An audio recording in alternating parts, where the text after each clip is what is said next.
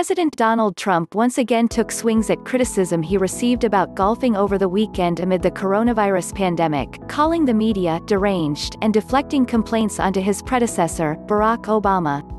"The fake and totally corrupt news makes it sound like a mortal sin. I knew this would happen," he tweeted Monday following news coverage of him hitting the links in Virginia as the nation's COVID-19 death toll neared 100,000. It was his first time golfing since he declared the pandemic a national emergency. Trump went on to say that the media was sick with hatred and dishonesty and truly deranged. He then attacked Obama's own golfing habits as well as those of former vice president and presumed Democratic presidential nominee Joe Biden, saying the latter has a poor work ethic. His insults and complaints were similar to ones he tweeted on Saturday. However, Trump managed to dodge the fact that he has also incessantly criticized Obama for playing golf while he was in the White House.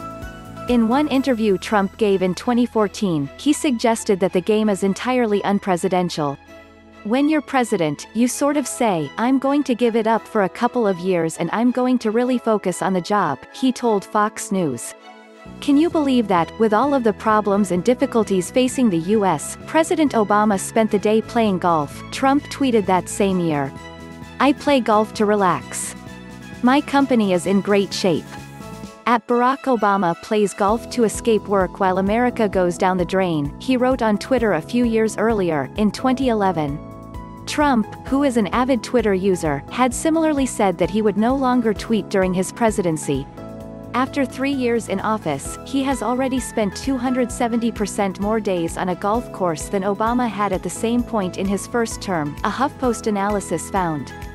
From HuffPost.